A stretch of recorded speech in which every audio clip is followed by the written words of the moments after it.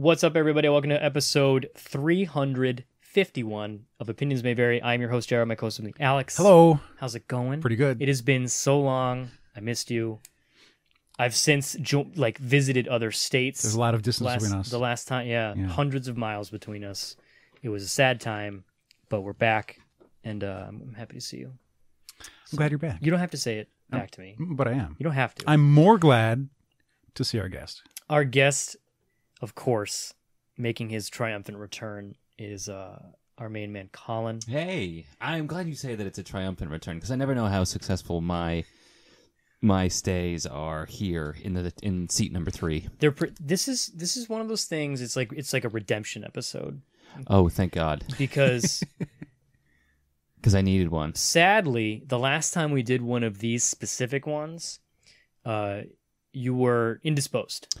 This is true. When we did our PAX East recap. Oh, right. We were Colin-less, unfortunately, and you were dearly missed. Joe did his best to fill your seat. He did a great. You know what? He did a damn fine job. He's pretty much the only person who could even try it. Even if I'm not around, I still enjoy the show, and I'm a really vain person. So. I feel you, 100%. But we're getting another opportunity this year because PAX Unplugged was last week.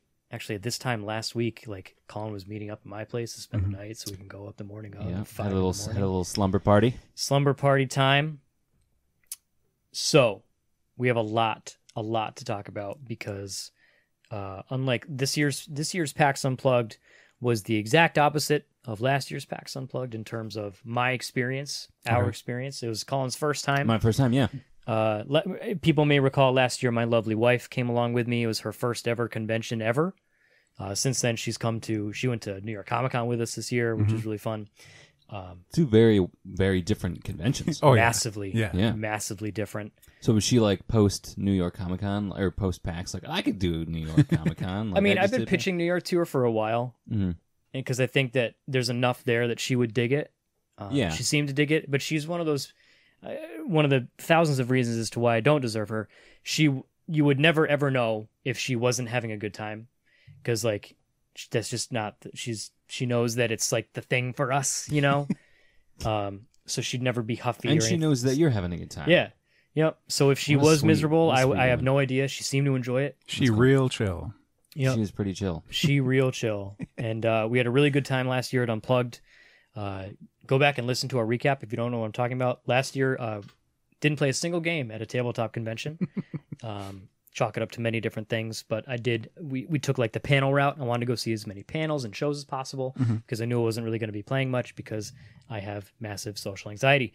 This year, I had Colin to lean on. They call me a social buffer, babe. It was literally probably a half a dozen times at this show. It was Colin literally walking in circles. Let's find a game. Just find. There's a chair. Hey, is this you demoing? Cool, let's play. Don't even know what it is. Don't care. Let's just play this game. My problem with this, usually, when we will do PAX East, is I'll commit myself and I'll be I want to play a game, but I'm too much in Alex mode. Where you're hunting. And I don't want to stand still for more than 5 minutes. And if I can't commit, I can't bring it on myself to sit down an entire convention for more than 5 minutes. Right. I have to really decide this is what I'm going to do right now. I'm going to learn this game. I'm going to play around and see if I like it, and not just look over someone else's shoulder and be oh, that's neat, and then try and make a decision off of my 20 seconds of viewing time of not actually doing anything myself. I get that. So I have to approach things differently than how I usually do. Yeah, I mean, when it comes to conventions, you're a hunter, and I'll be more of a gatherer in this weird metaphor. Because I was kind of the same way with conventions. It wasn't until I think last PAX East where I was you know what? I'm here for another day. I'm just going to sit here I'll sacrifice the 20 minutes it'll take to learn this thing, and that way I can enjoy it. Because otherwise I'll have it's easy to have real fear of missing out on all the other things that are around. So I see so many things. Exactly. But in a convention, especially for one that's just board games, screw it, man. I'm gonna have to it sounds weird saying to give up your time, but your time is valuable. You're investing it now. Exactly. Yeah. So now you might as well just be like, screw it. I'm gonna be in it. This is what I'm here for. I'm gonna talk to the person who made this game and understands it better. I'm gonna ask questions, then we're gonna play, and we're gonna take. We actually ran into a point where we're taking too much time with the game, and they were like, okay, we got more people who want to play. Yeah, we'll get into that one. Man, that was a patient man, because we sucked at that game. Yeah, but that game was so much fun. It was neat. It was really neat. fun. I didn't get it in terms of like, because we were talking about this with our buddy Ken, former OMB guest, earlier today, where like maybe I'm just bad at understanding games and I need to like really go over them, but like sometimes I struggle. Sometimes, most of the time I struggle. You know, like you're getting the rules pitched from the person and you're trying to take it all in as quick as you can. And then you're playing the game. Oh shit. Wait, how do you do this? What's the game? And like, I know exactly where you're coming from with what you were saying, Alex, like, cause we'd sit down to play a game and like 5 minutes in, I'm done. I'm checked out. I want to play something else. This game is really cool, but I feel like I'm missing so much right now. Yeah. Right. And I absolutely get that. So like when we spent more than like 10 minutes on a game, I started to get really antsy and I just wanted it to be over. Not because the game was bad, but because there's so much going on. Yeah. And luckily with PAX Unplugged, since it's all board games, all tabletop card games, stuff like that, it's obviously less intense and packed than PAX East is. But also like it's built for sitting down and relax. Like each booth has like, okay, you're going to come hang out. There's room for you. You can, like, sit here. Or it's established so you can come in, like, depending on the game, sometimes it's, like, set dressed to play in a situation, in a game. Like, the first game we played, I don't know if it was the first game, but it was the... I believe it was the first game. Japan series of game where you were sitting... It was in, like, Jordan Draper Games. Jordan Draper Games is a series of games based on... he makes board games based on where he's living. So he's lived in Italy and he's made like a series of like little cool games. And currently he lives in Japan. And so he had like 3 different Japanese kind of like cultural based games, but not the same kind of thing that you would think, like Japanese vending machine based game or Japanese architecture. And we played the architecture one. What was cool about it was like you were sat at like what looked like a little Japanese tea table. So we had like little cushions on the floor, you know, and it was a short little table. And it's really interesting to be put like in it was like an environment. So it was cool. I like the way that they kind of, some of those booths are set up to be like, if you're playing the game and now you're actually in an environment. Stage. Yeah, I don't know, it's weird. I'm I think that's the weirdly best way rambling. to... Oh, no, I get it. Yeah. You get it. Okay. Thank God. Okay. Alex gets it. This guy gets it. Because, I mean, that shit's awesome. Like, the amount of work people put into this, like, obviously, it's very, very difficult to make video games, but I can kind of wrap my head around, like, the programming of it and come up with a story like that. Like, I get that. But I'm very impressed with people who can make the mechanics of a card game or a board game or something. And because, since I've made friends with you guys, I've become much more ingrained in board games and, like, outside of, like, Clue and Sorry, you know, like, shit like that. Now, I'm so dwarfed by, like, someone explaining a game that they, like, I came up, this is a creation. Like, I made up the rules, and we were talking to one of the creators, and I was like, how long has it been in development? He's like, 2 years. And it's like, Jesus. Like, when I make up a game with my friends, we, like, make it up in 20 minutes, and then when we figure out a rule doesn't work, we just be like, yeah, well, whatever. That's the end of that. Yeah. So I was really impressed, and I was really pumped going into it because I knew it was just going to be hanging out with my boy and That's me. Playing games and stuff, and, like, that's rad. The thing about PAX East, it's super packed. There's a lot of people, so I loved that this one was much more dedicated just to trying things that I might not necessarily have ever had a chance to try. Right. Like PAX East is like, oh, I want to try this game that I'll play in 4 months anyways. You know what I mean? Yeah. Indie games is a little different, but like, so that was really interesting to me. I was pumped to come along for that. So I was excited that you invited me. To rewind a bit, if you don't know, PAX Unplugged, it's a newer PAX, second ever. It's in Philly, out in the Pennsylvania area. It was in a little bit later than last year. end of November as opposed to mid-November, so I was a little hesitant. We talking real cold, because this is one thing that I found out. It's that people that go to PAX love to complain about the weather. And because East every other year is in March. Yeah. It rotates between March and April. And the year it's in March, people on Reddit explode. Why do they do this every year? They just don't seem to understand contracts and how contracts work, and how the building isn't just for PAX East. There are many other things that happen in that building. But anyways, I digress.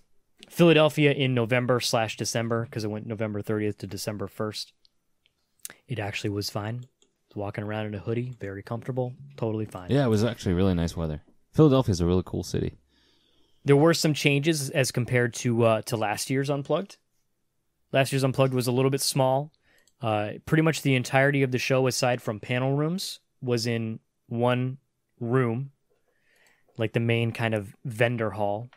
Last year, you had your free play area, you had your demo area, and then off in the corner of the main floor was the main stage. They had it was roped off, like big giant curtains, so you couldn't see it, but they had the main stage area with all the chairs over there. So could you hear it all weekend? A little bit. Okay. It was loud in the room, so but every now and then you could hear stuff. Right. But like it was like just at any given point you could just walk over to the main stage and see what was going on. I personally loved it. This year they expanded so that the main floor area was pretty much all demoing and tabletop. Mm-hmm. So the place that had the main stage and that whole side of the room was all demo area.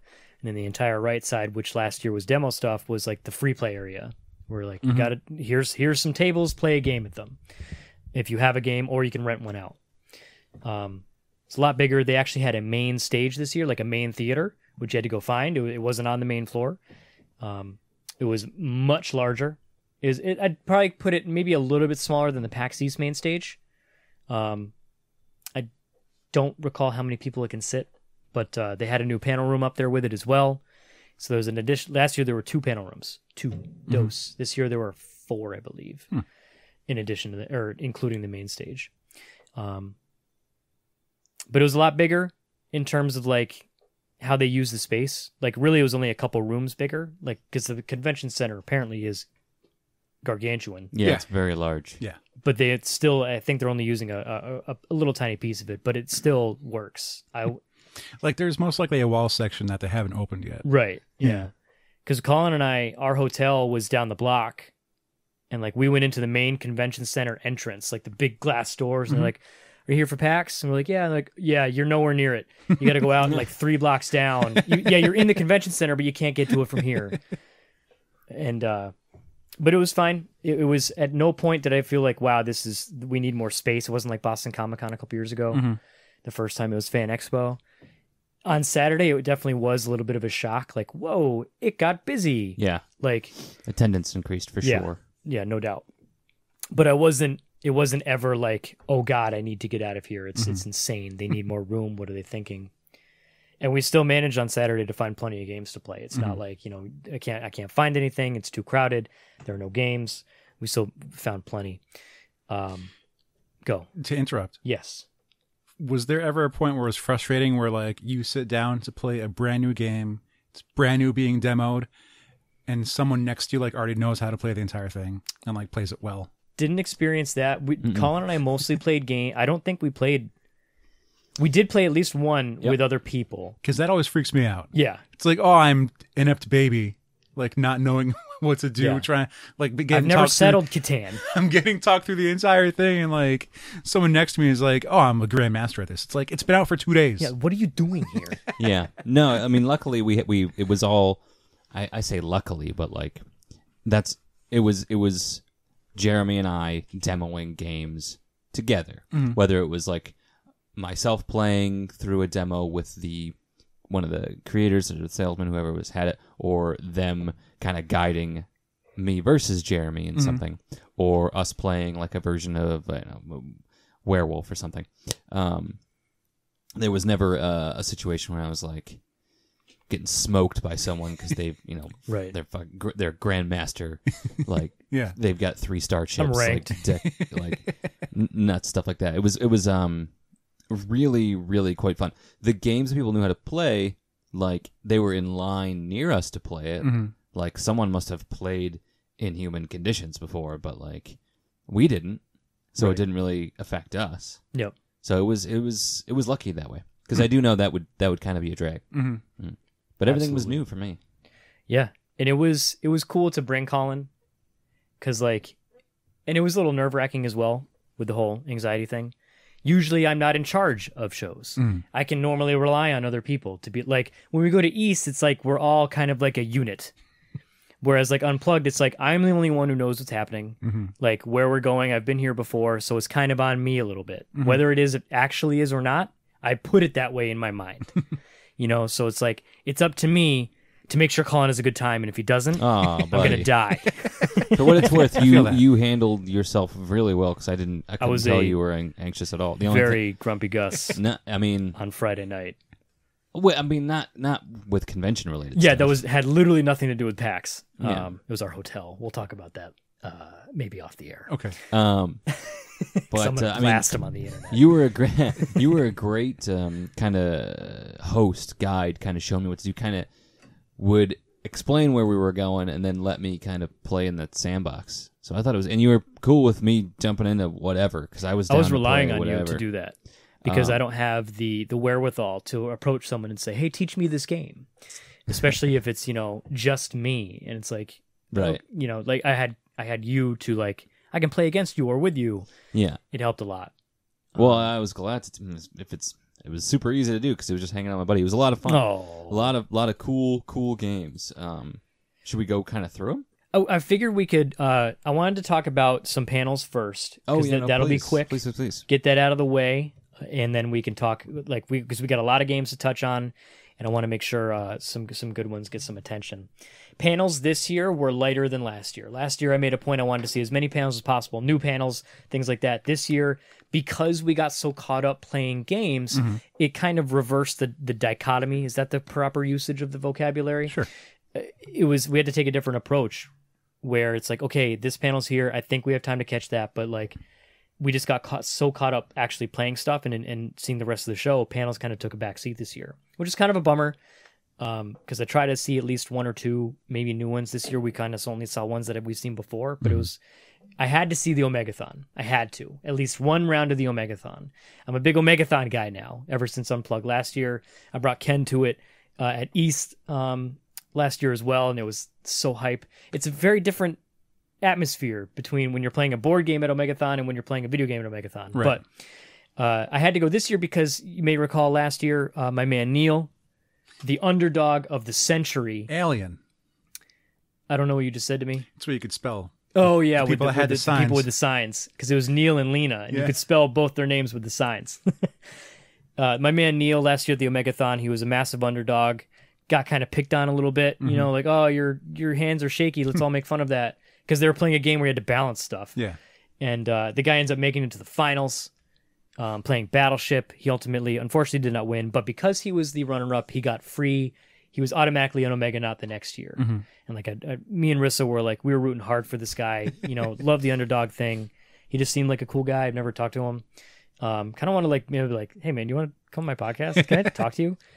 And that's not a bad idea. Right? And like they had the Omegathon poster up with all the Omegonauts' faces and stuff. Right. Like I sapped it to my wife, and I was like, "Fucking look at Neil," because he had the thing around his face, like last year's runner-up and stuff. And so we checked out the first round of the Omegathon. They were playing Go Nuts for Donuts, which I've never seen before. It's like a bidding game with donuts. Like you bid on the donuts, and they're different things. I didn't really fully grasp it, but what I didn't realize is how I'm not the only one who's of this Neil hype train, because Neil was in the second group. No, not at all. Right? Neil was in the second group, and like he had his own crowd. Everyone was like, "Let's fucking go, Neil!" Like everyone was yelling for Neil. Loved it, because this guy, he just seems so like he never had like an air of like ego or anything about him. He's just like, "Hello, I'm here to play." I like donuts. Sadly, our sweet prince was eliminated in the first round this year. Yeah. It was I sent a link to my wife for the stream. She was watching at home, And like we were like texting each other back and forth. Like toward the end, they were like taking the final tally, and I was like, "This doesn't look good." And, like she texted me back. She's like, "Fuck." But yeah, unfortunately, Neil was eliminated early on this year. It was kind of a bummer, but I was glad to see him back. It was still fun. It wasn't the most hype Omegathon ever. Tried to get a head count. There's maybe like 250 people there if I had to guess. It's a very big panel room. But it was still fun. The final round of the Omegathon, I watched with my wife at home. They were playing Tokyo Highway, I believe is what it's called. But they were playing like a gigantic version of it, which is a game, and I think we would all love it. It's a game where like you build highways and like you score points based on if you can go like under or over other people's sections of highway and stuff. That's cool. And you can like block them with like it was the most silent and tense Omegathon that I've seen myself. Apparently other people were talking about they played Spy Party. Have you guys seen that game? I have seen it. Where one person has a sniper rifle and the other person's at a party, but you don't know who. That sounds awesome. I think you would love it, Colin. But apparently it was very similar to that when they played Spy Party at the finals. I'm a big fan of infrastructure, so. Right. Highways. Yes, as we all are. But the Omegathon was chill. It wasn't as hype or anything like that, but it was still fun to watch the Omeganauts go at it. As far as other panels go, we checked out on Friday night. They did Dice Camera Action Live with the Waffle Crew again. Last year I checked it out with our pal Dave. Dave, I missed you this year. Hope to see you back there eventually. It was fine. I don't really have much to report on it. Chris Perkins, unfortunately, was not in attendance at the show. He's their usual dungeon master. He was there was a fill-in. I don't recall the woman's name. I'm a terrible, terrible person. But we stayed for a couple minutes of that, checked it out. They were on the main stage, which the main stage was beautiful, if you ask me. I really like the setup. It got a bunch of pictures. I'll be posting those on the internet. You can go check those out. A couple hundred people there. Definitely was not full, but it was a good crowd for 8:30 at night on Friday when everyone was absolutely exhausted. Colin and I had already been up for 14 hours at that point. And yeah, we were both pretty feeling it. It slammed us the second we walked out of the theater. Oh yeah, We were just like, wow, like the battery's just depleted. You got to get your third wind. Yeah. We almost kind of did. We went down to like the rent-a-game area where you could like check out, and like as we were looking at the tables, like I could see Colin getting more and more tired. It was weird. Did you know they keep track of the rental games? Mm-hmm. Yeah, they scan your badge. Like a barcode thing. So I saw posted from Lay Waste Games on their Instagram. They were pretty hyped. I can't like make the screen bigger. Right, because but Instagram. Like Unplugged will like they'll keep track of how the many people games, who rented their games and like how many times it was checked out. Right, that's right. Sweet. Because So, they like, have a computer system and they scan your badge and the game has like a barcode on it, like it's a like a custom library. barcode. Yeah, exactly. Literally exactly. And so they were psyched because Dragoon was checked out 124 times. Damn. And Which I'm is not, significant. yeah, I'm not sure like what the other stats in here mean because I can't like expand it. It's just Right, it's just right. a screen cap. Yeah. But they got like they had the first most like checked out game. And I think they had something else that was pretty high up. Second runner up was Root and Photosynthesis.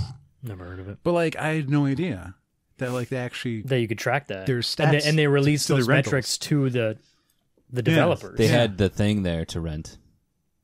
Oh, yeah, the The thing. thing board game. Yeah. Oh really? Yeah, we gotta play that. We're going to some play point. that someday. Seriously. Someday. But with Bob, we gotta get Bob. We do need to get Bob. We just need to have Bob in general. Just Yeah, that's constantly true. have Bob with us at Yeah. all times. We Love do. you, Bob. So the panels, that's the panel selection was great, and don't get me wrong, just because we didn't see panels does not mean that there weren't interesting panels. Mhm. It was just our time was so kind of eaten up by games and also hotel drama. It's great when a hotel tells you check-in's at 3:00. Yeah. And you showed up at 2:30, show up a little early. Yeah. Last year we showed up a little early. They're like, yeah, you can check in. That's Right. fine. It's no big deal. Showed up a little early. No, check-in's at 3. Sorry. Okay, cool. It's only a half hour from now. We'll chill. Come back at 3:00. Hey, we're here to check in. Oh yeah, it'll just be a minute. We're here to They just need to clean up because you need a room with 2 beds. We just need to make sure we need to get one clean for you. That's at 3:00. 4:20 comes around. Oh, still waiting. Just give it, and it's cool because like I paid for a room at 3. Yeah, and you won't let. And I could see JR like internalizing this like silent. Sat Yeah, on the couch. I got to give Colin all the props in the world for dealing with me because I was 100% like rage mode, and if anyone talks to me, I'm gonna kill him. And Colin was totally just like, he's like, hey man, you know, what do you want to play a game on the Switch? You want to like, I'm playing Celeste. I'm rage playing Celeste, and like he was very patient with me because I was very mad. I felt bad. But hey, they offered me a drink. Yeah. I'm kind of just like comp the room. Anyways, but we did miss out on some PAX time because of that, which was kind of a bummer. Yeah, that was part. Prime time. That was 3 to 4 p.m. afternoon on a Friday. Yeah, come on, that's like the twilight hours, you know. But we didn't let it get the best of us. We still played a ton of games, and now it is time to talk about them. Hell yes, Let's dude. talk about the games. Hell yeah. Colin has been anxiously. If there's a bit in his mouth, he's chomping on it. I am chomp like that of a horse. With the bits. Yeah. Because that's what horses eat bridle, bits. Yeah. The bridle in the mouth. Yeah. It's a brittle. I don't even know where to start because like I got him somewhat chronologically because like I went through my pictures that I was taking and those are in chronological. I don't remember many of the titles of them, so you're gonna have to you guide us. I'll try to. The game thing. One of the first ones we played was a new, like I don't know if it's new, but it's a different version of. Remember when we played Werewolf at my house at one time? Briefly. And I didn't understand the concept of werewolf, a fan of it. and I was like, I'm a werewolf. Am I not supposed to say that? There's werewords, which is it's made by the same people who do One Night Werewolf, and it's based on like, you know, there's an app, they had iPad or tablet out. And it's based on a word, and one person's a werewolf, and the other person's like villagers, or whatever. Secret identities, and you have to ask questions to the mayor who can't speak. They can only answer yes or no, and you have to try and guess the word. But the werewolf is asking you questions to try to get the other people to get away from the word. It's like as they're getting more and more yeses, the werewolf might be like, because the werewolf knows the word. The werewolf might be like, try to throw a monkey wrench in it and ask other questions that might get a right answer, but they're kind of obscure and off topic a little bit.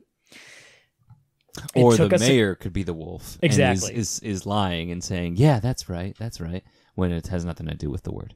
It's a game. It was quite interesting. It took us a couple rounds, to be honest. And I, like this first, like it was one of those things where I don't quite understand the actual, like, what's my motive here?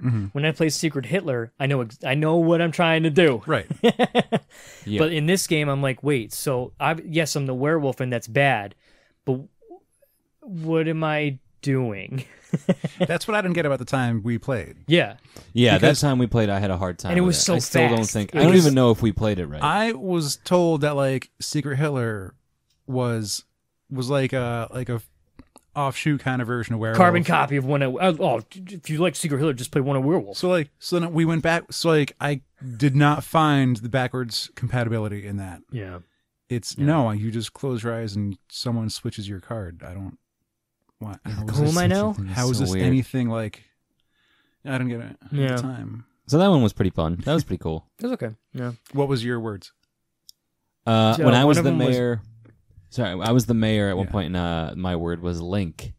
Yeah. And then the way it works is when you're the mayor, you can, however you interpret link. So I interpreted it as I was going to use Link from Zelda. So someone would be like, is it from a movie? No, and so you can keep track of yeses and nos. Instead of saying yes and no, you hand out a check no marks and X's. chip or a yes chip. Okay. So you can clearly see who is asking the most no questions, as part of the clues. And JR was the wolf at this point. And he played so well because I had no idea he was the wolf. I was just like, man, how come JR's not getting that it's Link? I feel like he would have guessed by now.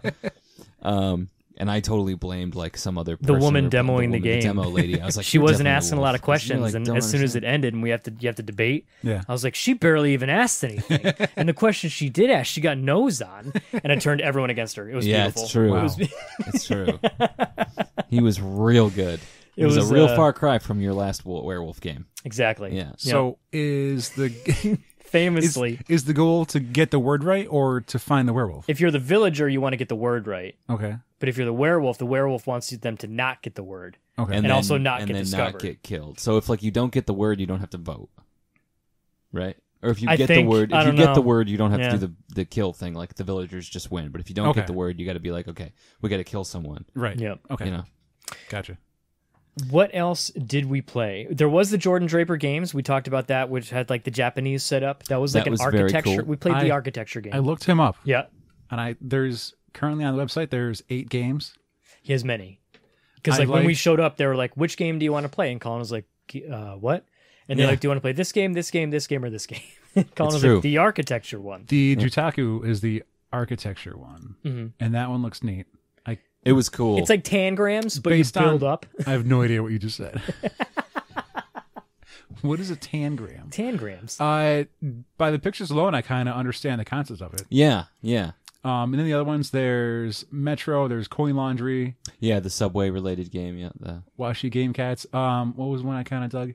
Import Export looked like a shipping one It's with like cargo and like containers. he based them off his time living in Japan, Yeah.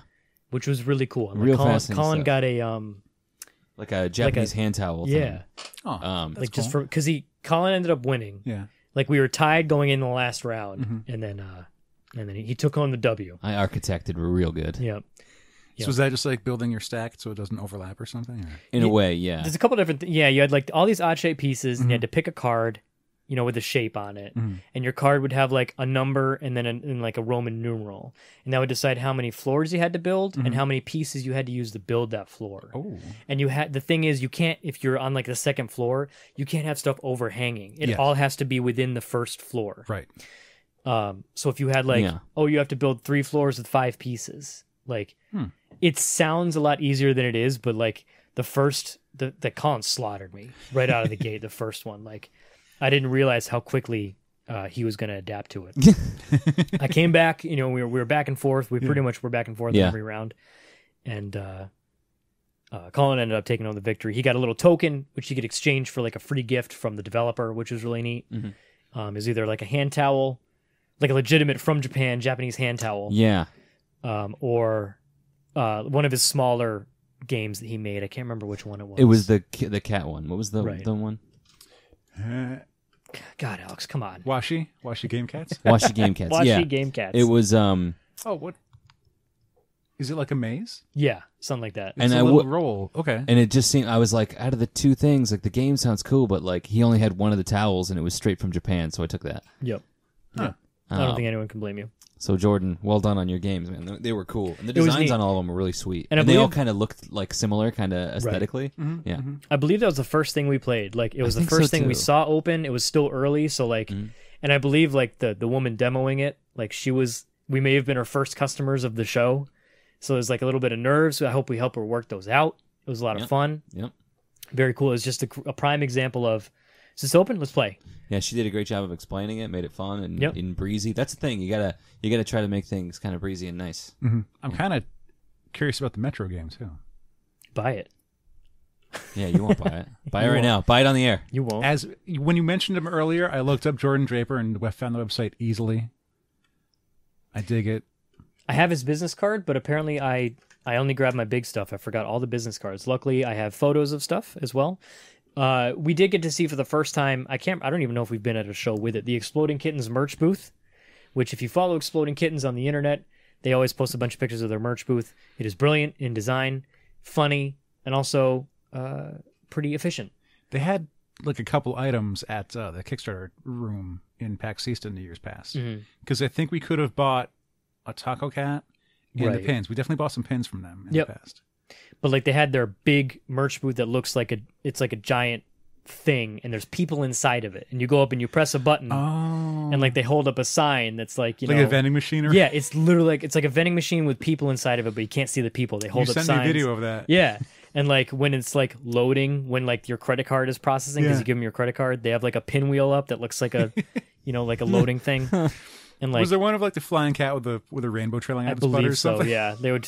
It was unbelievably amusing. It was very just cool. Watch It was very people cool. buy stuff. Yeah. You know, and like apparently they were giving out fruits. Like you could buy random stuff. Like, oh hey, I got a watermelon from the Exploding Kittens booth for like $1. And like other people like got autographed pictures of I can't remember what celebrity it was, but it's like, thanks, I guess. I did pick up Streaking Kittens from there. You could also buy like a regular table. Like, here's a $5 bill. Thank you for the product. Goodbye. And I got the Streaking Kittens expansion, which... Have you flipped through it yet? Yeah. Cool. Introduces some new, very interesting mechanics to the game. Streaking Kitten. If you have the Streaking Kitten in your hand, you can hold an Exploding Kitten. Oh. As long as Streaking Kitten is in your hand. So if someone takes it... It immediately explodes. Yeah. But... Damn. But they could also take the Exploding Kitten. Yeah, I didn't think about that. Yeah. Yeah. And there's some if it was like your choice, would you could give them something? I wonder. Yeah. I haven't looked into the actual instructions as to what you can do with the Streaking Kitten, but it's neat that it kind of adds more layers because there are a lot of new cards that do new mechanics and stuff like that. But it was really cool to be able to see their merch booth live because they have videos of it on their social media and all that stuff. One thing that I really dug, I didn't get to play it because it would have taken, I think, too much of our time. There's a game from my childhood, and I had to explain this to Colin, and like I kept gravitating back to this booth. I don't know if you ever played it. It's called Fireball Island. Yeah. Have we not talked about this before? What? What are you going to say? I feel like this has come up. Is it like racist? No, no. My father was killed by Fireball Island.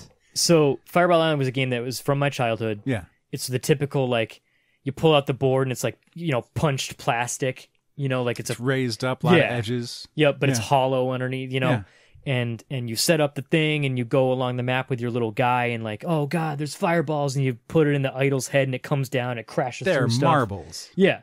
And you don't want to be in the way of it.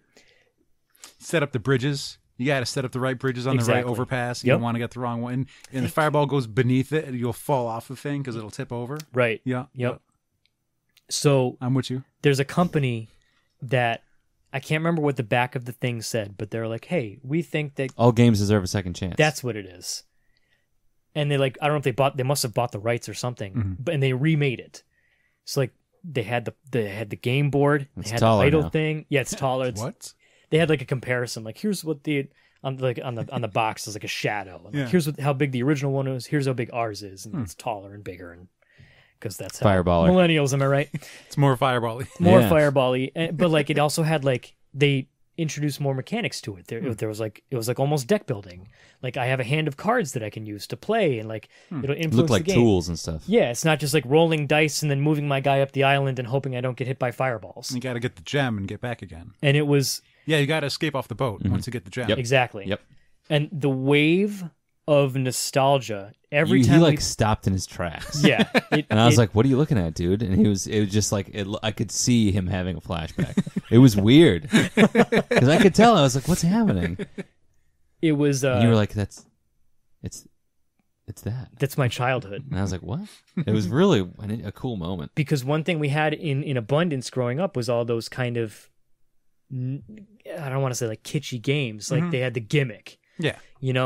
Colin and I were talking about the one, I can't remember what it was called, but you had to cross the bridge, and like there's the big stone face at the end of it, and his hands were holding the bridge, and when you press his head, his hands shake the bridge, and you got to make it across the rickety bridge over to get the jewel out of his mouth and stuff.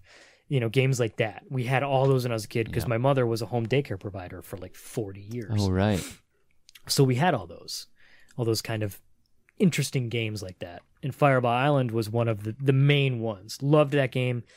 And it was really neat to see like that slogan, like all games deserve a second. Unfortunately, it was... What was the game where you basically had like two guns? Don't Wake Daddy. And that's not Don't Wake Daddy. And I remember that one though. You load in Mr. Bucket. Crossfire. Don't get caught in metal marbles. Crossfire. That is in the basement. I know exactly where it is of my parents' had one house. Of those. Yep. Very dangerous game. Shooting ball bearings at each other. Remember the one where you were on the thing? They're fine. You had like an elephant face. In the commercial, the kid go, "Yeah, get rings. Yeah. On it. It would shoot rings in the air, and you gotta catch them on your elephant trunk? Yep. No. You know what Yes, I'm and talking it came out of the elephant net, Yeah. the net, and you had Yes. to, it was the butterflies. You had to catch them with butterfly nets. about? There you go. We got that for my niece. Yep. Yep. She really wanted to play that, so we got it for her. We had Mr. Bucket. We had Don't Break the Ice. We had all the Nice. yep, all the Kerplunk. OGs. I liked Kerplunk. Kerplunk. Just the original, and like, Am I the old man with hungry hippos? yo, I had Hungry Yeah, Hungry Hungry Hippos. Hippos. We don't mess around here. We're All not. right. We're inclusive to Nostalgia vintage. is great, but let's Yes, nostalgia. Fireball Island. It was really neat. My only setback, and again, I didn't get to play it, so I don't know how warranted or yeah, it needs this, but price point of I believe $70 if I recall correctly. Yeah. But it was still very cool to see. And it had expansions. Yes, That's the thing. Yep. Like you said, you had to escape on the boat. Like Yeah. there's an expansion that's like the boat part of the adventure. It was really cool. It was like A the Uncharted helicopter. series, basically. right. Yeah. I Colin, want do to you be want to Nathan Drake. do you want to talk about? We got a bunch of things here. I don't know if there's one that you specifically wanted to talk about. Lay it. Just hit me with the next one. One game that Colin beat me in. Mm-hmm. He beat me in it because he was told he beat me in it because we sucked at it.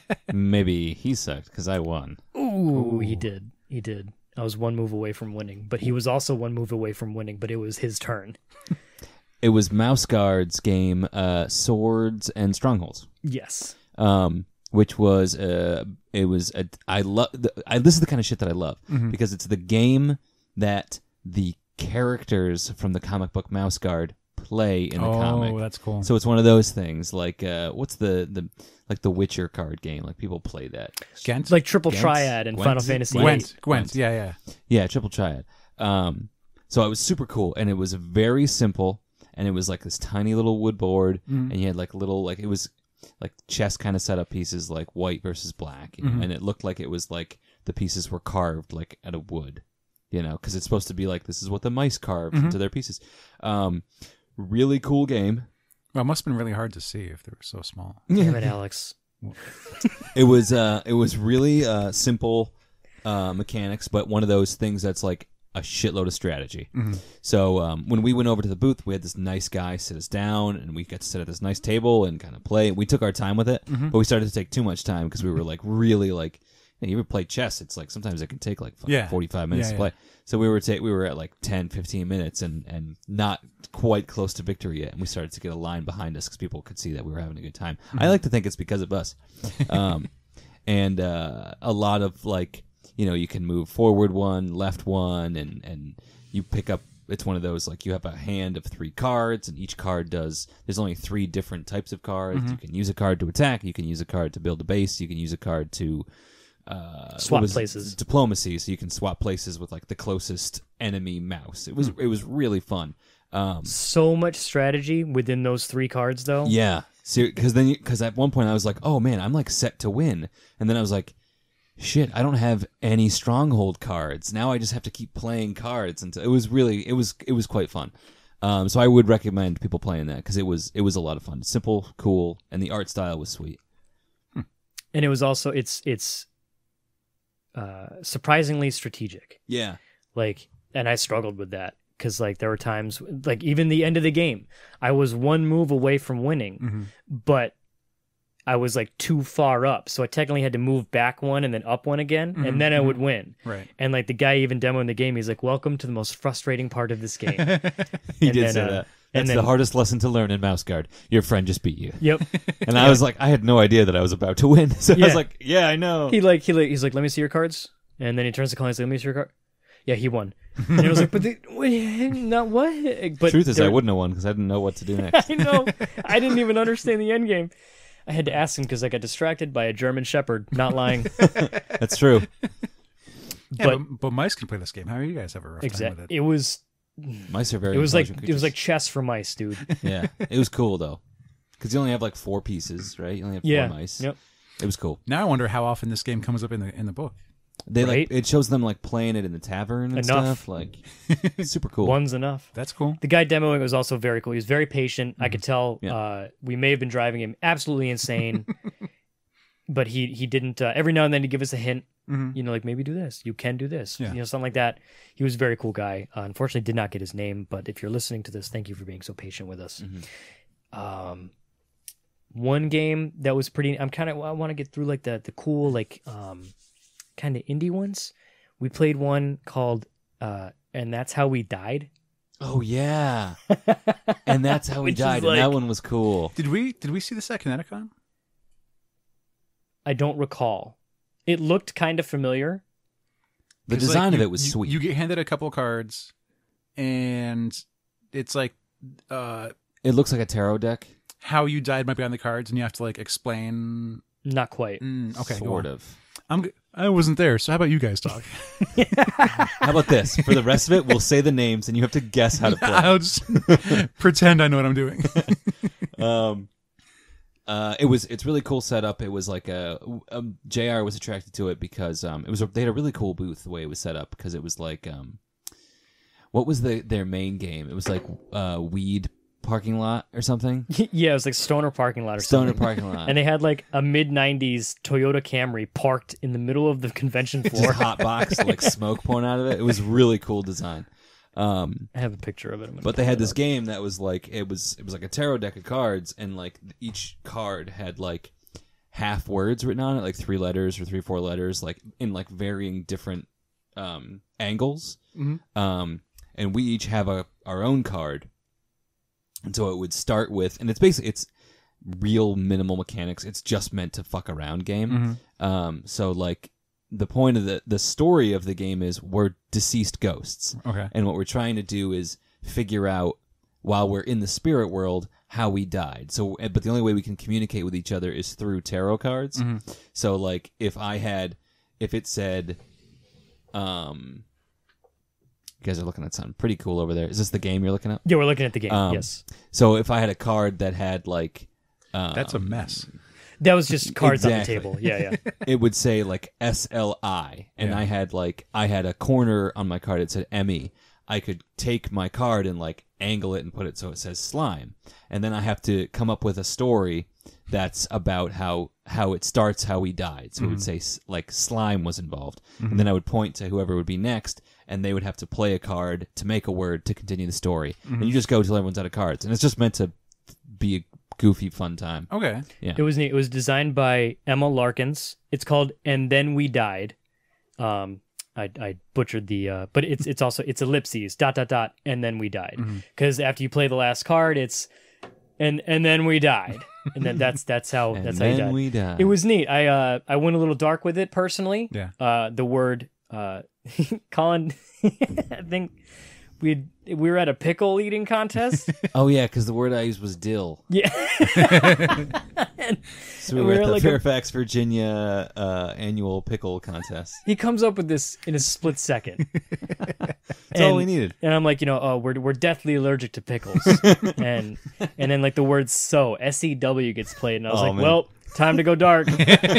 And it was my turn, and I was like, oh, turns out the guy trying to kill us loves to wear skin suits, and he wants to sew our skin. I'm so proud. The lady was like, wow. Because I followed her on Instagram, because I also did buy a pin from her as well, and I wanted to show some love to her because she was really cool. Mm-hmm. She would post every now and then like games that she would play with people, and like in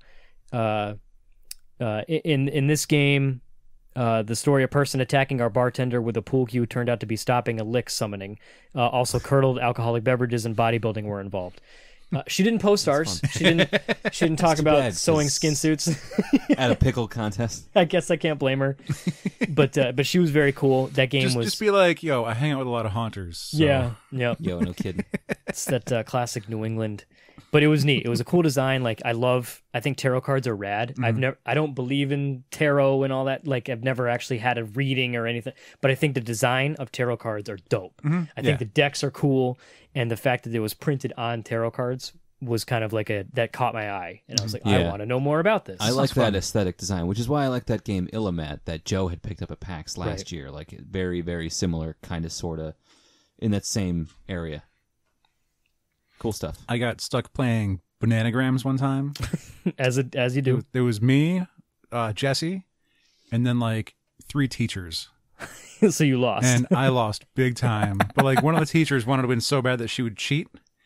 and I started calling her out on like cheating and That's messed up. how she was real proud about being a winner. And what I ended up doing was like they would get like 8 words, 9 words, and I would get like 4. Yep. But then I'd make a story out of my 4 words. And I was the only one making sentences with all my words. And they had nothing. You're a winner pretty good. in my eyes. I root for you always, Oh, thanks. unconditionally. What's next, buddy? Let's check out my list here that I have so we can discuss what the next game. There's so many games this year. One game.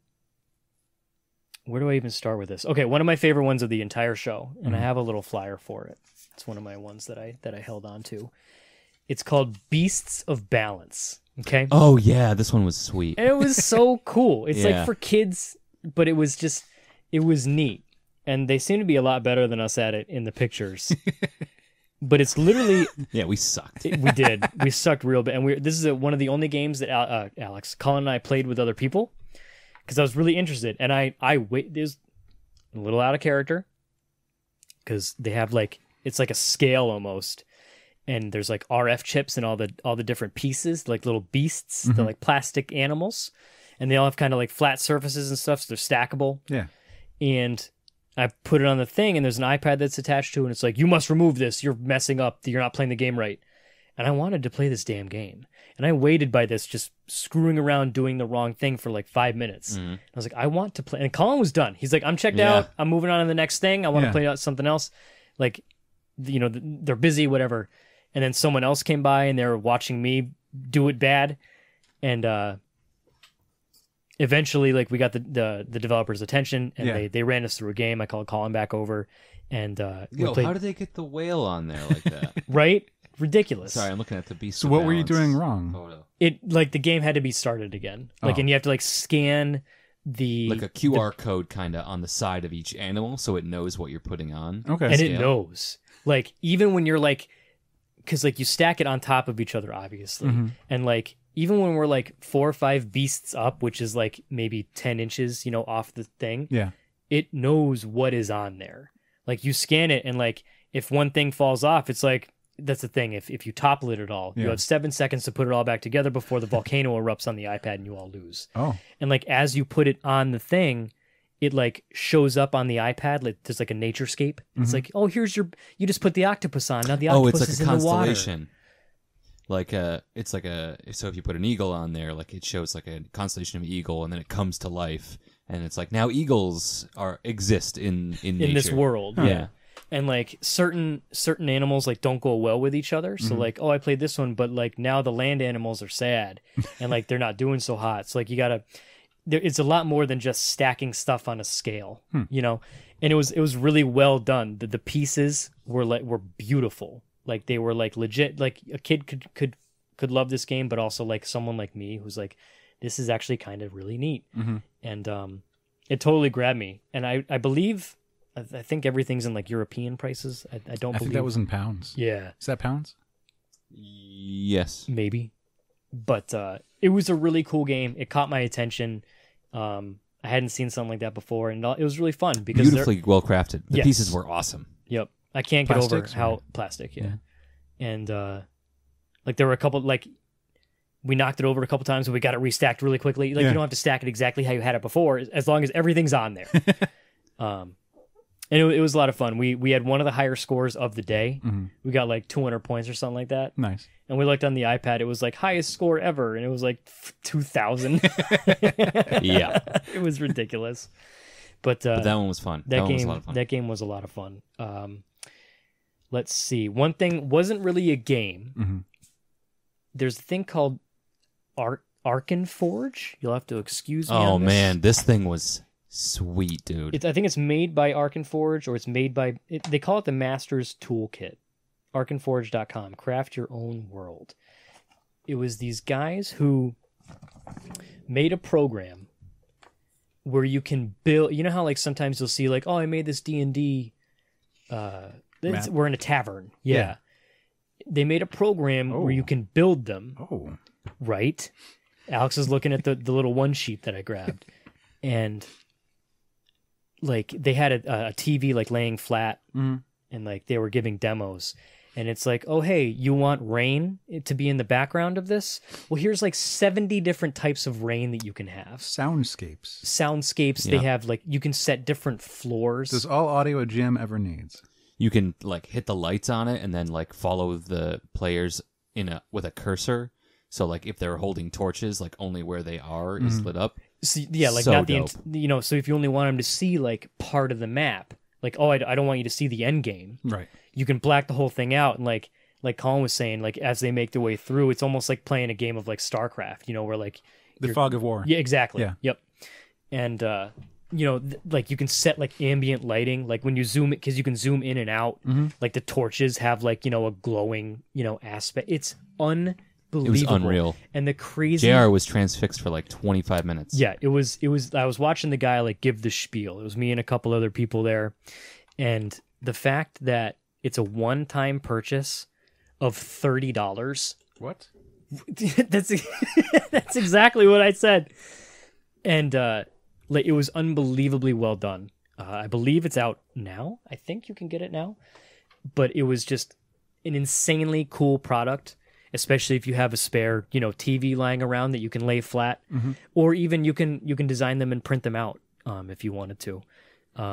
This is the kind of thing I've seen on like years ago. Of like MIT students figuring out what to do with these giant touchscreens. Right. It's like they've just been programming D&D games. Yeah. I mean, that's the way to go. It was one of my highlights of the show. I would love to learn more about it. Wouldn't mind hitting the creators and developers. They were very cool people too. It's always cool when, especially on the flyer, like you can see the creators on the back of it, but like they were the ones who were there. Yeah. I love that stuff. Getting some to gab with the people who create these things, which is just so beyond something that I'd be capable of ever doing. Just so impressive. Every time he's like, if you want, and like the program, there's so much to it. Yeah, like health so trackers, much and customization. It was a DM's like wet dream. Yeah, exactly. Especially like because Colin is a big fan of atmosphere.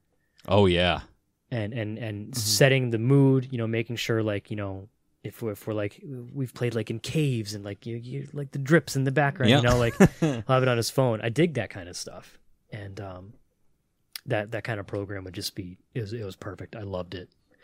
I'm currently like, do I have a spare TV? And even like the way that they you can had just display it on a displayed. TV, and you can like, okay, so I'm right here. You know, 'cause who says it needs to be flat? Right. They had the horizontal TV and had like minifigs on it, so it was just gorgeous. It was very cool. We did see our friends at Laywaste Games. I did see our pal Jake, who was kind enough to join us on our show back in July from Kineticon. Their booth was mobbed practically all weekend.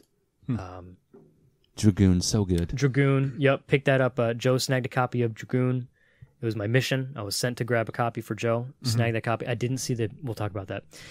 Did you get like, what, they had an expansion pack too? Just got the base game. Yeah, okay. At one point, the lead artist was there doing signings. Like I saw that on the Insta. Yeah. He was like drawing pictures on the dragon on front. Yep. So it's like, I think it's if you bought the crazy edition with the metal pieces and stuff, because I bought the one that was like $50 with the plastic, and it was that was a microphone. And it was okay, thank you, bye. But I think if you got the super duper one, he would sketch on your box, which was really cool. But the Laywaste Games booth, it was happy to see them mobbed all weekend. They had Metal, their new game on Kickstarter. You could buy copies of Heads Will Roll. Heads Will Roll was there. Yeah. I reviewed Metal. I'm not sure. It's the most metal game ever. There's a lot of metal in it. It's all metal. Its tagline was like, it's like lawn games, but metal on a table. Not with. Like, I don't know if I want to play croquet with specific people. It's true. On a tabletop. But it was really cool to see again, our pals killing it, as you will, in the sales game. What else did we play? Colin, I'm gonna defer to you a little bit. One of our probably highlights of the show. We got to play Inhuman Conditions. Oh yeah. Recently, just funded on Kickstarter, I believe, with like $300,000, one of the co-developers of Secret Hitler. They have a new game called Inhuman Conditions, which This is game, awesome. It's a lot of fun. Yeah. You know, I'm backed it on Kickstarter. It's if you've ever seen the original Blade Runner, you know the intro scene of Blade Runner. Yeah. The Voight Kampff test. Yes. It's basically a test in which a human being, in this case a Blade Runner, someone who hunts down and searches for replicants, for robots. I think you mean the Turing test. In Blade Runner, it's called the Voight Kampff test. So if we're going to talk about Ex Machina, then we'll talk about the Turing test. But right now, we're talking Blade Runner. Okay. So in Blade Runner, you know, the conceit of that film is there's a series of questions and tests that you can ask a person that will show you with proof that they are either a human being or they are in fact a robot pretending to be a human, because the brain, it can't a robotic brain can't process things the way a human can, and they can't empathize with certain things. So this game itself is much like that, and much like Ex Machina, where they do the Turing test, which is the same thing, asking a series of questions to a computer system to find out if it has its own consciousness. You know? So this game is more of for comedic effect in so many ways, but it's set up much like that, because the game is one-on-one. You have an interviewer, for our sake we'll say the Blade Runner, and the robot, or the human, basically the person who is being interviewed. At the beginning of the game, the person who is being interviewed will pull a card that will tell you whether or not you are one of three things: a regular human, a patient robot, or a violent robot. Right. Each of those three roles has different, not quite abilities, but goals, so to speak, about how to win. A human just wants to stay alive. So you'll answer questions. Which can be tougher than you might think. You'll answer the interviewer's questions as honestly as you can, and when the time is up, the interviewer will say whether or not they believe you are a robot or a human, and then they will execute you just by saying, "I kill you," out loud or whatever. So the human just wants to get alive that way. The patient robot is the same way. Just wants to fly under the radar, just wants to get out alive so I can go home to my human family who no one knows that I'm a robot. And the violent robot, the only way that they can win is during the interview process. Their card has certain conditions. So in order to win as a violent robot, you need to, the example we were given was, say, insult the interviewer at 3 different times after being asked 3 different questions, or that sort of case. But each role, if you're a patient robot or a violent robot, has a penalty or a weakness. So something that you are limited to that will help the person who is doing the interviewing to kind of give yourself away. Like for me, I picked a patient robot. And my penalty, which was if you play poker, you know how someone has a tell? Yeah.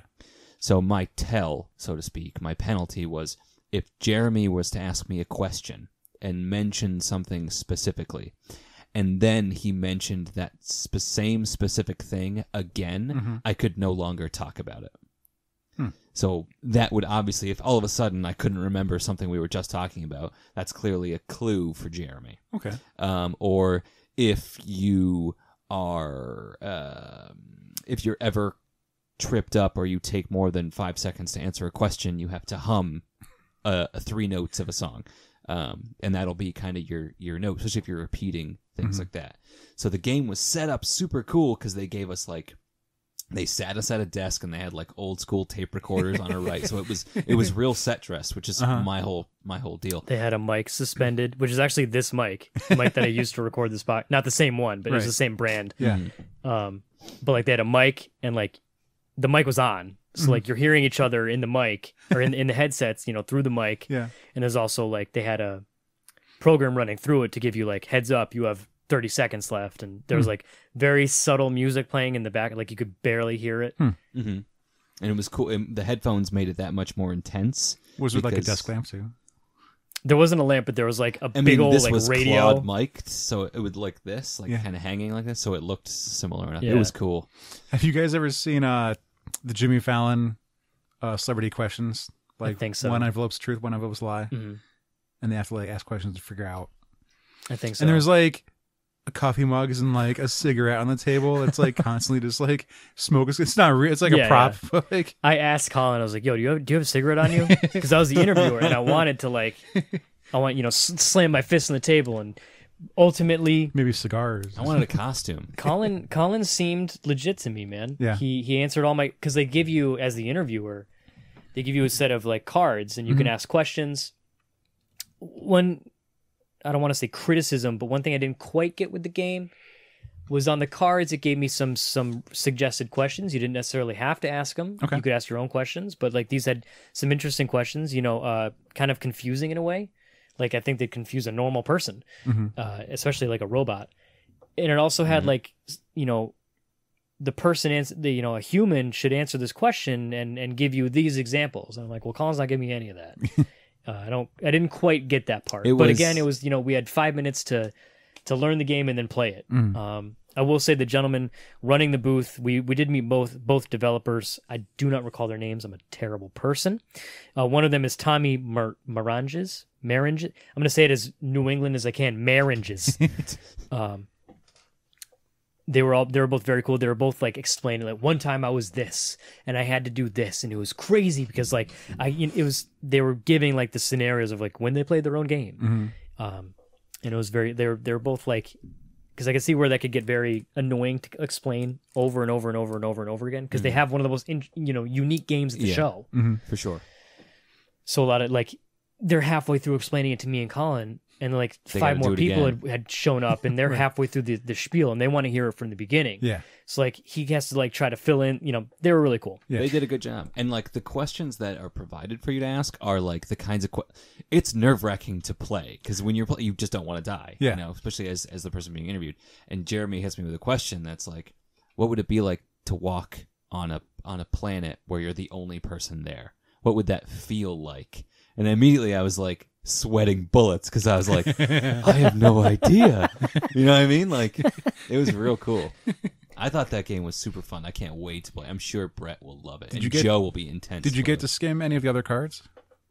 No. Like, is it like you draw yours and you play, or like do you get to? That's one thing that's cool about it too. Is as the interviewer, you can pick how kind of intense you want to be.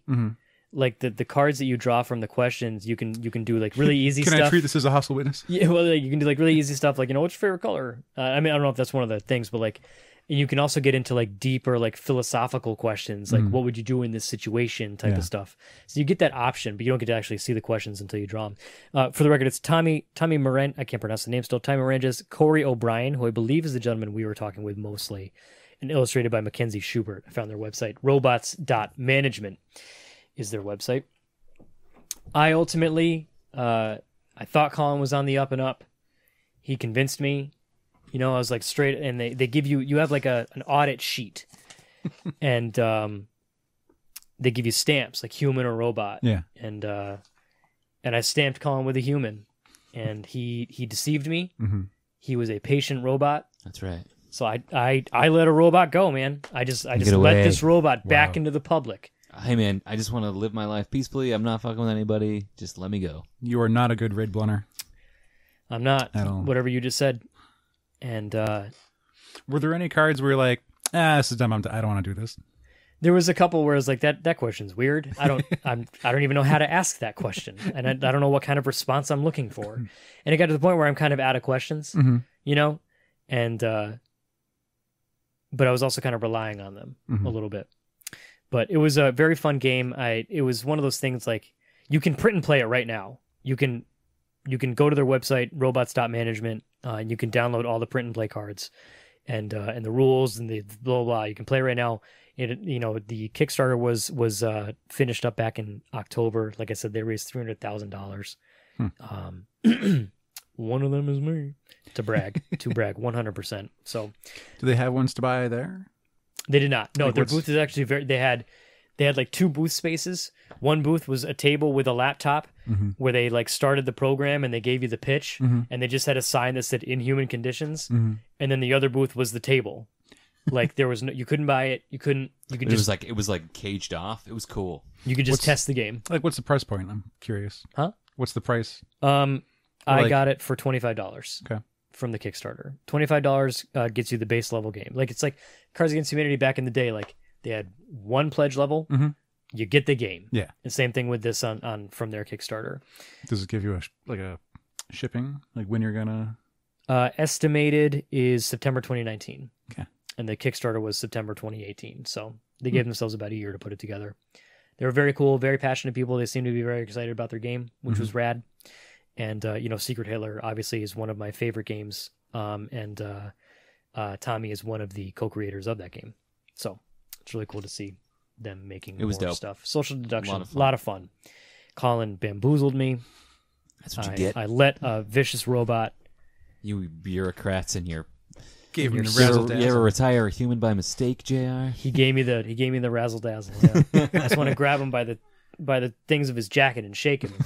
What are you? I don't know. Batman. Human man. Human man. Yeah, we were making a lot of those jokes. Those are great. funny. What did you say? Like face curtains? I don't know. It's like I love putting glasses on my checks cards. Face curtains. My head mop.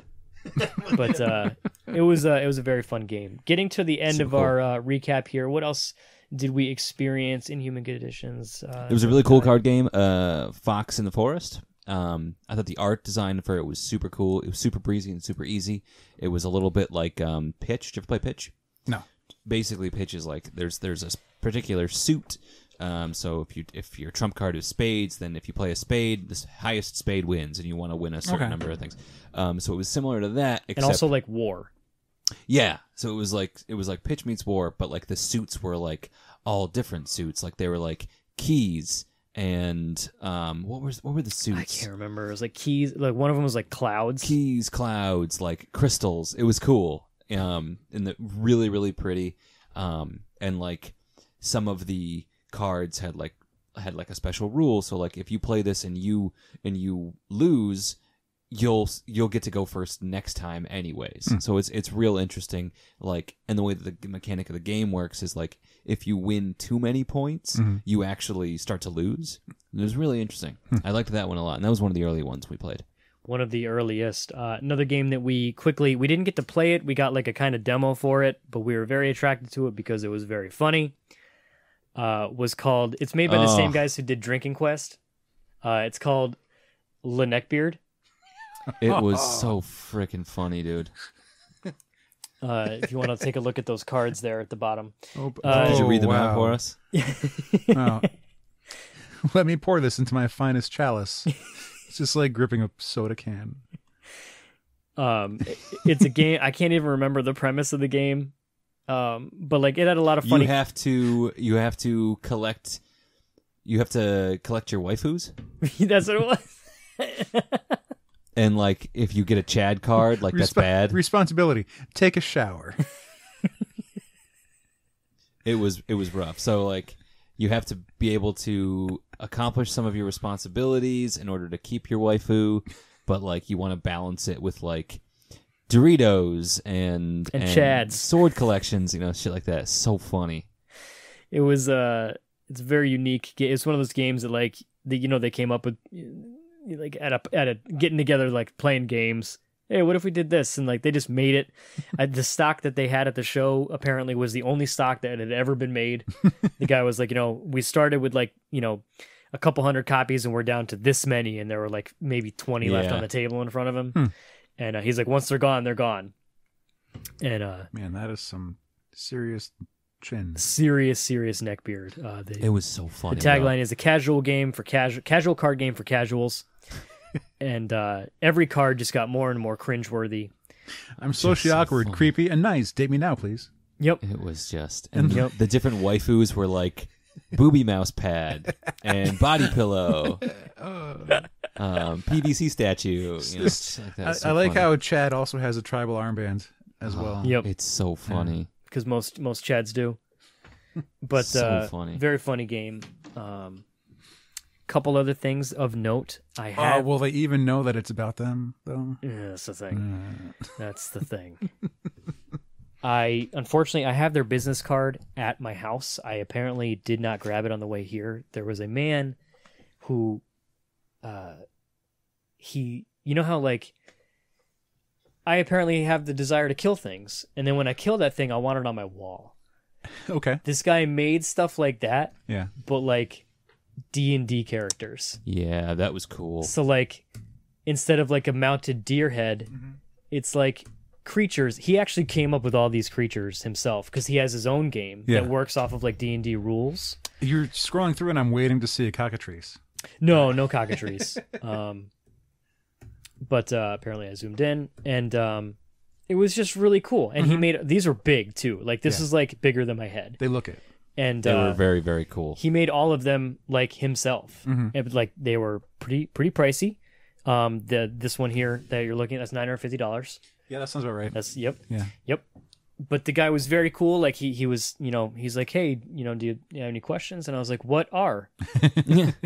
And he asked me like who I was with, and I was like, dude, you're cool. Maybe we'll talk to him later, because he was a very I believe he like the original concept was like he wanted to play a game with his kids or something like that. Very neat stuff. Some of them had murder eyes. Like look at those. Those are like human eyes. I want to die looking at those. He also had really cool pins. He did. Yep. He had like the gelatinous cube. Oh, Remember really? when that thing almost killed me in D&D? Yeah. I almost bought it just because I was like, ugh, my rival. A lot of people have had problems with those cubes. I'm gonna wear your flesh. Fucking gelatinous. How was the pin game at the show? Pretty good actually. Yeah. Yep. Pins were that like I picked up a pin I'm myself. like super into pins now also. Yeah, pins are like the thing, dude. It's like, what's my pin game gonna look like this week? Let me pick out my pins so I can rock them. And the actual like penny arcade pins this year, they didn't quite do it for me. There was a cool rainbow D20 pin. Yes, yep. That one was cool. We did see the rainbow D20 at a booth. I'm trying to think of what else. Like Colin actually was the only one to buy merch this year. That's true. Colin snag. We'll talk. True. Maybe we won't talk about that because I don't know if you want that to be. No, a surprise. Yeah, I'm gonna talk about it because that's also part of the thing.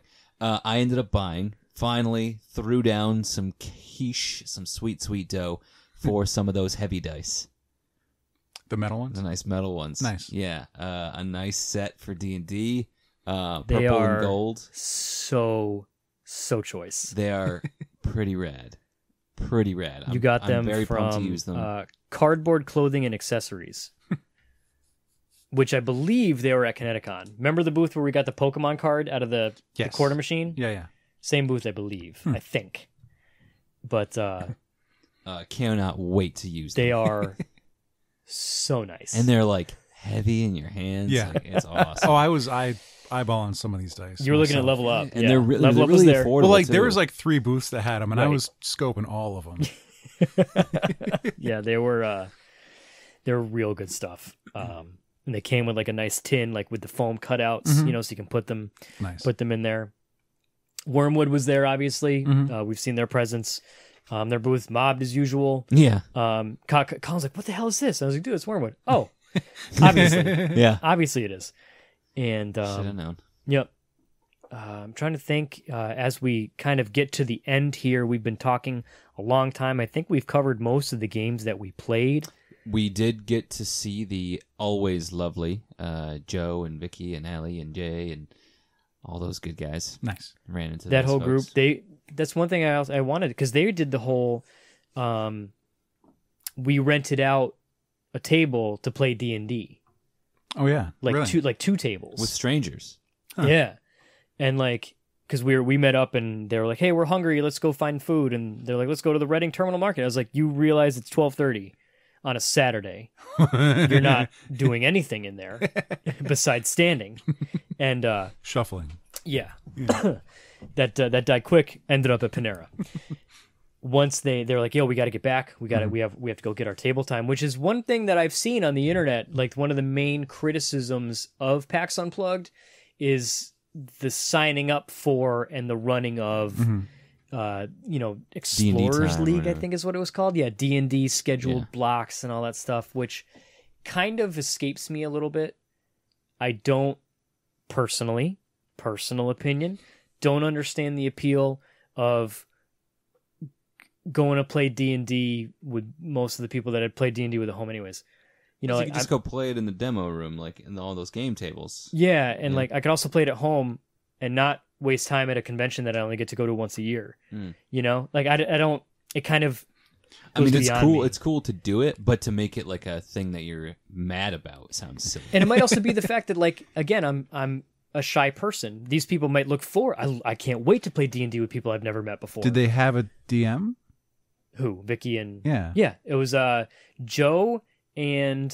So it was one of them. Yeah, I wasn't and sure if another like one. the con like they were doing them. like co-DMs. Yeah. And they were like switching off or something like that. Allie tried to explain it to me like super quick, but like we met up in the room and they spent like 45 minutes just set. They were serious. And like me, Vicky, Colin, and Allie and Jay, yes. We were just sitting on the wall watching. Mm-hmm. They were at the tables getting all their stuff. It was serious baller. business. Like they were. Putting their They towers were together. not screwing Vicky's got around. a sweet new tower. Vicky's got a Purple Heart dice tower from Wormwood. Wow. Apparently they did a promotion where like, hey, give us $300. Yep, and they picked the wood. We'll pick the wood. Yep. It'll be over $300 in worth. Mm-hmm. You know, in terms of like, yes, we're not going to give you a white oak. You They know? run that promotion every like a couple times a year. Apparently Vicky did that, and she got Purple Heart, which is That sounds pretty cool. Vicky has more Wormwood stuff than all of us combined now. She had like 2 dice vaults, a mini vault, her full system. It was baller. And she plays a really abstract way too.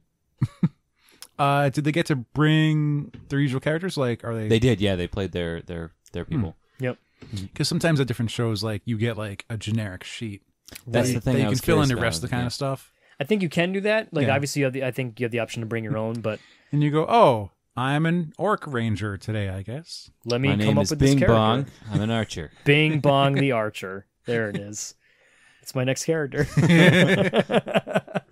But it was neat to see, you know, and like it was, you know, someone stole at our table. You know, only one of our tables is free. We're gonna have to kick some people out of our table. Yeah. You know, it Just was go flip it. They were gonna have to go throw down, like real life. I got their backs. Yep. But it was. They it just was, walk up and go, oh, hey, we reserve this. They say, oh, okay. Oh, my mistake. My bad. That was close. I could see Allie like cracking her knuckles there and shit. She's ready. It was very good to see them. Hopefully their session went brilliantly. They seem to all be much better at D&D than I am. Speaking of which, we're playing tomorrow night. Yes. Very excited. Got some Gonna good throw some shit planned for polys. you guys. If you guys know what I mean. One of you's dying tomorrow. We've been Colin's running the game tomorrow. Hope it's not me. We've been rambling for coming up on an hour and a half. Not sure what else I have left to say. Excuse me. It was a burping now. really, really fun time. It was a very fun I'm show. Pumped to go to the next one. They had security like this year. Like last year, it was I think a little more relaxed. Mm-hmm. Last year, literally just walked in and out Yeah. at your leisure. Mhm. This year, metal detectors, which I will never complain about keeping people safer. Yeah. You know, Mhm. people are, oh god, the metal detectors, and I'm just like, I'm sorry, you have a problem with not dying potentially, Yeah, no but kidding. you know, it did slow down the line. It's just looking around. There was, what was the video game tournament? Oh yeah, A guy shot up some people at a Yeah. gaming tournament. Yep. At a Madden tournament or something. Was it like Matt? Yeah. Yeah. So between that and a guy was able to sneak guns into a Comic-Con looking for Jason David Frank, I believe. Yeah, you're right. Yep. So, yeah. Which is strange because, you know, the Green Ranger has bulletproof dragon shield. So Yeah, what was he Why going to would do? you- also an entire Dragon Zord. So It's true too. not if you get his flute, which was like my most desired childhood. Which he can toy. play There was through the helmet one somehow. last thing on PAX. There was a game that we saw for sale that we almost snagged, and then like looked up reviews for it later, and like pretty sure we're probably gonna pick this game up, but I don't know if we should talk about it yet. I don't know what you're getting at. It was a social deduction game. was it not for sale yet, or No, it was for sale. It was called Hail Hydra. Oh fuck! oh, Yeah. damn. Really? Yeah. Was this licensed? Yeah. Oh. And it's- Alex, you're gonna love You're this gonna- game. You're gonna fucking cream your jeans, dude. We just saw it for sale. Yeah. Like, it wasn't like being demoed or anything like that. Just It like, was what just is this? What? here's like 50 copies of it for sale. And like when Colin was in the shower on Friday night, That's hot. yeah, I was Stop watching. When Colin was in the shower, I was watching Dice Tower's review of it, and he loved it. And he goes over like the mechanics and the game board. Like, here's what's in the box. Here's what the box looks like. Alex, you should probably This is watch your that game, video. dude. It's like a 10-minute video. Just go watch it. We almost snagged it. Like, came real Yeah. close to snagging it. And it's like Secret Hitler, Yeah. but you're playing as superheroes. But Hitler is Red Skull. Yeah. Yeah. You're Well, playing as yeah. superheroes and you have to fight against supervillains, but like secretly the superheroes are either SHIELD or Hydra. Right. It's And awesome. But like each person has like I wish everyone could power. see Alex's face. So like, and the He's like, characters, can we just end this episode so I can go learn more the about this? characters, the characters you play as are all like very like they're an eclectic mix. So it's like okay, Cap and Iron Man and Spider-Man, but also like Spider-Gwen and Daredevil and like. So like Daredevil's power is like he can look at one other person's card. He like, can it's see their specific to- heartbeat. And, yeah. Exactly. It's rad. And there's actually like fighting mechanics too. So it's like you have to go through like you gotta fight crossbones and you gotta like and then all right, next round, let's go up. Super cool. Dude. And the end boss is always Red Skull. Yeah. Please tell me there's not a chance for my friends to angrily antagonize me with Zemo and Strucker. I can't remember. Dude, actually I can't remember maybe. if the I know Vons were there. Hydra Bob was one of the characters. I like Hydra Bob. He was. Thumbs up. I don't remember if MODOK was. I wouldn't be surprised if it was Baron von Strucker. Oh, we did it. We did it. We brought it there. That game looked rad though. We're just gonna buy it and then we'll play it. We'll live stream it. sounds fun. One other really quick thing that was really neat. I do endorse just searching reviews for games. Right. You don't want to blow like $60 on some game. Yep. I bought like I can't even describe it. Like a murder death trap card laying out thing from the TopatoCon Is that store. Boss Battle or whatever? No, a different one than that. Oh, okay. This is at the TopatoCon store that's in East Hampton. Right. And I was like, Death Trap. And I was like, this looks neat, but is it worth all this money? And I was like, it's got 4 stars, so it's positive in my book. Yeah, that's more stars than I'd probably get. And now Anyway. I really want to play that game. I know. I wish we snagged that. Going on. One last thing. Yeah. Colin had a really neat run-in. If you want to talk about... Shit. Yeah. Last thing, I'll make it quick because I know we're on time. We ran into they are kickstarting and beginning development for a board game based on the comic book series, The Stuff of Legend, which I don't know. Have you read The Stuff of Legend? I have not. Stuff of Legend. I don't know. You might know what it I've is. seen pages for it here and there. Yeah. Stuff. It's beautiful. The art is fantastic, and just A lot of ink work. Yeah, Definitely talented ink work. it's like cross hatching, Yep. but not quite. Yep. Elevator pitch for the folks who don't know about it. Stuff of Legend is tells the comic book story. It seems like it takes place in like the 30s or 40s, the way that the art style kind of looks. A young boy has like his toys that he really likes, but they're like old toys, so like a teddy bear, a Jack-in-the-Box, like a wood soldier, a stuffed duck. He's young, and the boy is taken away through the closet via the boogeyman steals him away. So the toys, yeah, it's going to sound Toy Story, but only for a second, are sentient, and they go into the closet as well, and they come out on the other side of this like dark world in which they're still themselves as toys, but they look more realistically cool. So the Jack-in-the-Box is like this crazy clown guy. He's super awesome. And it's about them trying to free the boy. So like they have like one of the things that they take, it's all the toys that go, but also they take the boy's dog with them. So like the puppy is there too. It's awesome. And so throughout that story, it's revealed one of the toys is actually in line with the boogeyman. So the game that they're making is again, it's like a social deduction sort of one. Some of you might be in line with the bad guy and you're trying to free, and there's like armies and stuff. It's super cool. And the art style is intense. And JR and I are sitting there talking to one of the guys who was like talking about the game. and he's got a sketchbook in front of him, and he's got like art in front of him, and it takes us about 10-15 minutes before and he was answering all my questions because I was like, oh man, I love this book, it's awesome, it's super cool, I love the way it looks, and he's like, thank you, and I just thought he was like, because of the company. And then like 15 minutes in, I'm like, all right, I'm sorry, is this you are him? You're the guy? You draw this, yes? And he was like, yes. And I was like, oh man. So I was like, shook his hand, and I was like, listen, I'm sorry I was gushing like that. I didn't know for sure, but like, I love this book. It's so pretty. The art that you do is so fantastic. And he was just really tickled, like, because I was very genuine, and I think he could tell that because I had no idea who he was. And it was super cool talking to him because I was asking him about like stuff about the book. Like I was like, I heard there was like a movie, like what was going on there, and he was like telling me about like, oh, Netflix wanted to do this with it, and they wanted to go this direction. They made a script, but it was not like this at all. Right. Super cool to hear like real inside information that you wouldn't read on like Bleeding Cool. Awesome. Super cool guy. You know his name offhand. I apologize, I don't. C.P. Wilson III. Yeah. Fantastic art. Check out his stuff. That book is fantastic. The Stuff of Legend. Beautiful, beautiful, beautiful. It's all like sepia toned, and just gorgeous. And there's a duck character who's like really angry and violent, and his name is Quackers. It's awesome. It's so good. So good. He was very cool. One of the highlights of the show, just like totally down to earth, and like it was like you got your chocolate on my peanut butter thing, like we're at PAX, and like where I'm looking through an art portfolio, looking at his original art. He was working on a page, at the table, like in downtime talking with, in between talking with people. He was a very cool guy. So big ups to C.P. Wilson III. I've definitely seen original art pages listed on. I've seen his name, like, whatever so much. sites I frequent, and that's one of the prettiest. That's like top 5 prettiest books for me. Is that book? It's so gorgeous. PAX Unplugged was a great event. It went by painfully fast, unbelievably fast, especially because it is in Philly, which for us isn't the furthest drive. It's about 4 hours if you don't stop. Of course, we stopped a couple times, so we're probably looking at about 5 hours. We had to get donuts and coffee.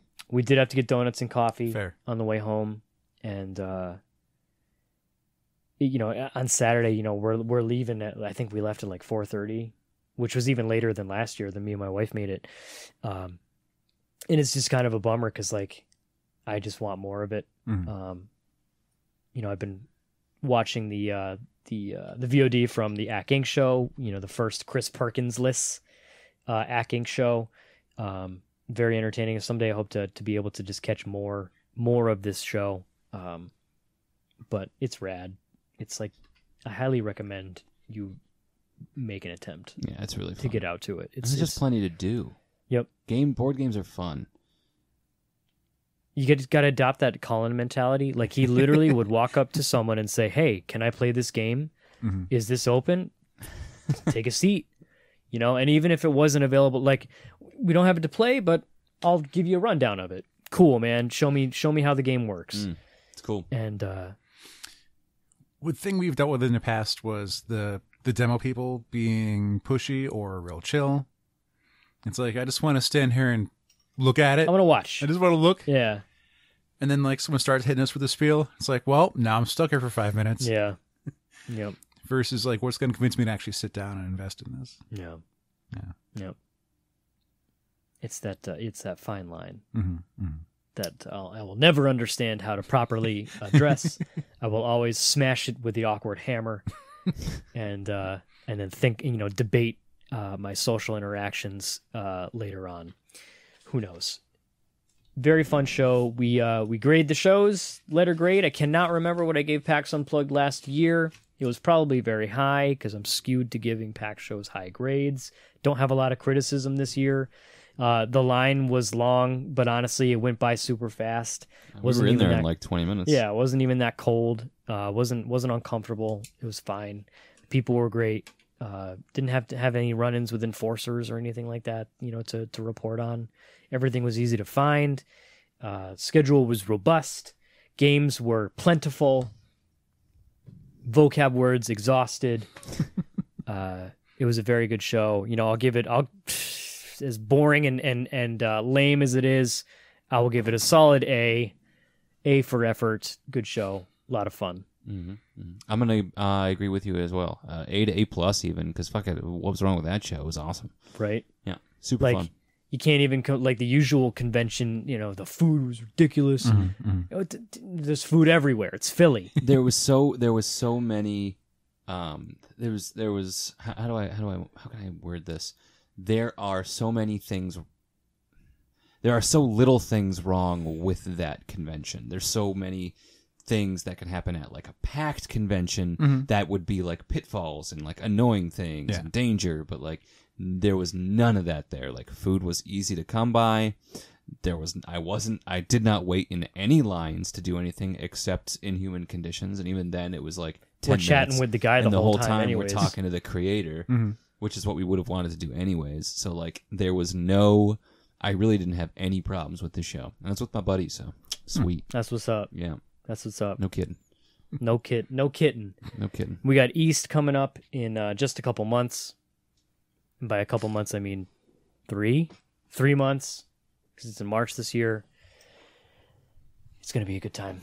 Colin, thank you so much for traveling all the way to the Delphia for me. Oh, man. It was my pleasure. Thanks for taking me. I had an awesome time. Cannot wait for next year.